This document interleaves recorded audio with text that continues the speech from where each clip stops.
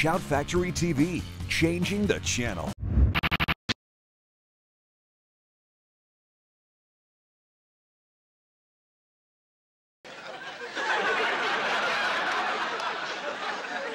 Les, are you okay? I don't know. A man and his 2 children tried to kill me. After the turkeys hit the pavement, the crowd kind of scattered, but some of them tried to attack me. I had to jam myself into a phone booth. Then Mr. Carlson had the helicopter land in the middle of the parking lot.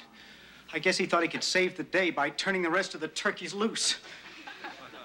Gets pretty strange after that. Now it gets strange. Yeah, right. No, Les, come on now, tell us the rest.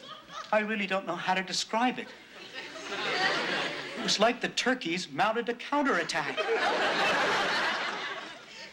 It was almost as if they were organized.